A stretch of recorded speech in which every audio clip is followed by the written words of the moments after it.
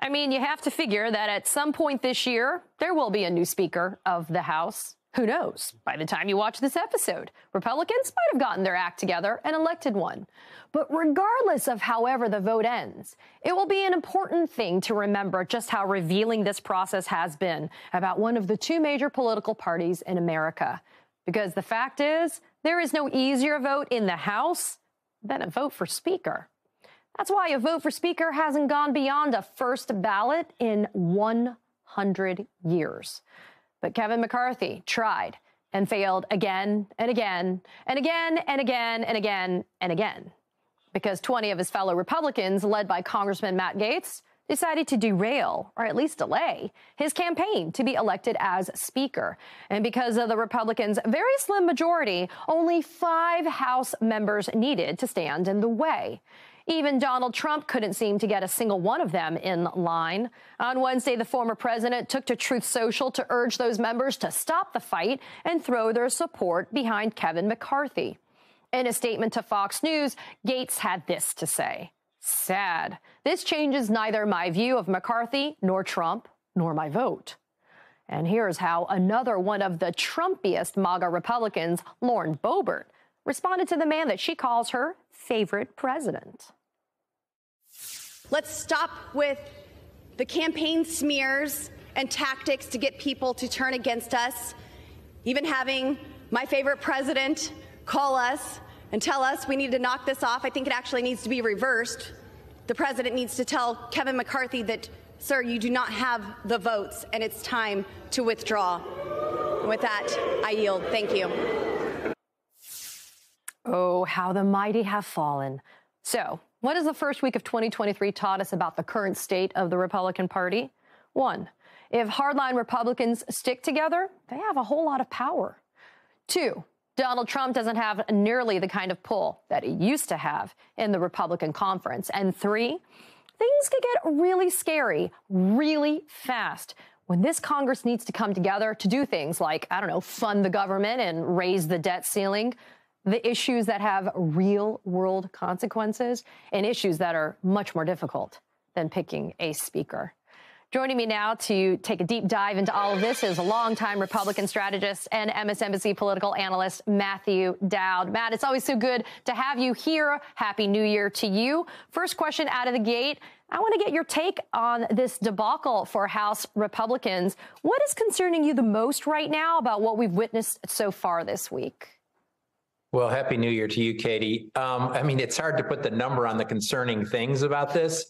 In my view, I've said this is both unprecedented and in many ways predictable of this. I think the biggest worry is they can't even get their act together, the Republicans in the House, to select a speaker. How do we expect them to act in the performance of their job in government for the next 2 years in the course of this on all of the much more important things than picking a speaker? What are they going to do? It's a sure sign of the dysfunction of this branch of government. And I'll say one other thing is the only area in the elections that the voters of America put the Republicans in charge of were the House of Representatives. Democrats won the Senate, Democrats won the presidency, Democrats won all the key races. And think about that. The only area of dysfunction today is the area the Republicans have in charge of. Yeah, and you know, Matt, to your point, though, we talk about the work and the important work that needs to be done. And definitely, let's not underestimate the power that happens when you do have a House majority. But I think people need to know and to be reminded, you can't get anything done until you're actually sworn into office. So what does that, I guess, portend? What does that say about the fact that we may go onto week 2 without actually having a House Speaker, without actually having members of the House sworn into office? Well, it portends many bad things. First of all, you can't get any intelligence briefings. If anything happens in the world or anything happens in the United States of America, there's a briefing process of people both in the Senate and the House. So the only people that could get briefed today are people in the Senate. So you don't even have that capacity in the case of some national security event in this.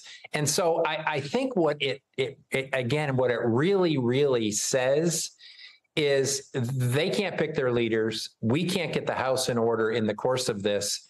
And while unprecedented, I think it's eminently predictable of a group of of leaders on the Republican side whose interest has never been about governing. They've never had an interest over the last 5 or 6 years about governing. And so why would we be surprised if they don't even want to pick their leaders and install the House? Because they've had no interest in governing in this. It's always been performance art, or you're owning the libs, or whatever it happens to be. And so this, to me, is just another step in the process of people elected who have no interest in governing. I want to play for you some of Congresswoman Lauren Boebert's interview with Sean Hannity on Fox. It quickly went off the rails. Let's take a quick listen. Sean, I understand the frustration, I promise you, but I'm not frustrated. You didn't answer my question. And we are hearing from many people who are still voting with Kevin McCarthy, who are very supportive of what we're doing, and they're cheering us on. So there are more for us than are against us, and they are waiting for Kevin to cave. Okay. The American people are certainly frustrated by... I'm frustrated by you not answering a direct question. Yeah, Matt, he sure does sound frustrated to me. I mean, looking at this exchange, though, all kidding aside, does it really say to you there are no more adults left in the room in the GOP conference? Nobody to actually reason with somebody like Lauren Boebert and Matt Gaetz.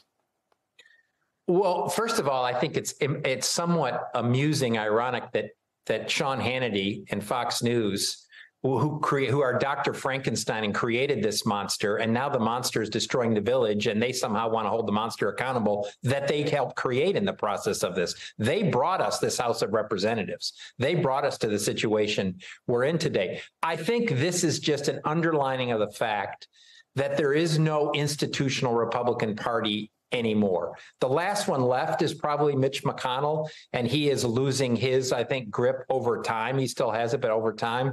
But their inability of a party structure that the Republicans are now to have any guardrails in the system to keep the crazies out from getting nominated, which they haven't done, as you know, over the last 2 or 3 elections. We've seen crazies nominated, and some win and many lose, as we saw in this last election. But they have no ability to put together an institutional framework to have guardrails in their system to prevent things like the last 3 days from happening. That's what they created, and now we are reaping the seeding of this process in the Republican Party, where no one is in charge that has a rational, common sense bone in their body anymore, and they created it. Sounds like a rotten crop to me, Matt. But let's kind of shift focus to the other side of the aisle, right? What do you make of House Democrats right now? We've seen their big unity show behind Hakeem Jeffries. Does it seem like they're content to literally grab the popcorn, watch the chaos, the factionalized fighting, kind of the meltdown happening on the other side of the aisle? Should they be looking more closely at what's happening on the other side? There's been a big debate the last few days about whether or not there should be some negotiations, maybe some compromise with Kevin McCarthy for him to get some votes. Well, not being able to predict what's going to happen over the course of today, tomorrow, and this, my guess is the Democrats in the House are going to stick with this, at least if the Republicans continue to not elect a speaker through the weekend and until Monday. At some point, they know this, but at some point, the amusement becomes a much bigger concern about the functionality of the levers of government in this.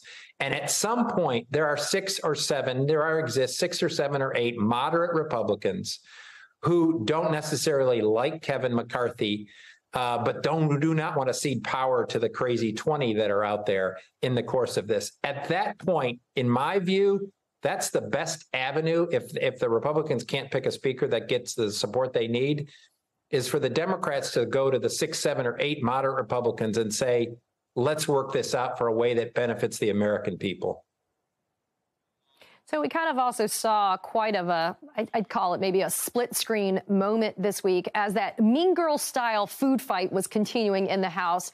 President Biden touting his infrastructure bill success in the state of Kentucky. I want to play something he had to say about Senate Minority Leader Mitch McConnell. Take a listen. Leader McConnell, I don't agree on everything. In fact, we disagree on a lot of things. But here's what matters. He's a man of his word. When he gives you his word, you can take it to the bank, you can count on it, and he's willing to find common ground to get things done for the country. So thank you, Mitch. Thank you. I mean, Matt, we we both know Mitch McConnell, Joe Biden, they go way, way back before President Biden's tenure in the Oval Office. But what kind of messaging is going on here with the president of the United States choosing to stand there and say basically to House Republicans, you have a minority leader in Mitch McConnell that I'm actually willing to say something pleasant about? Well, I think the broad panorama of what he did yesterday was great. I mean, it basically highlights, here's what works, and you guys are watching what doesn't work in the course of this. My dispute with President Biden, and he's a man of grace and always wants to reach out, is that statement you played is fundamentally not really true.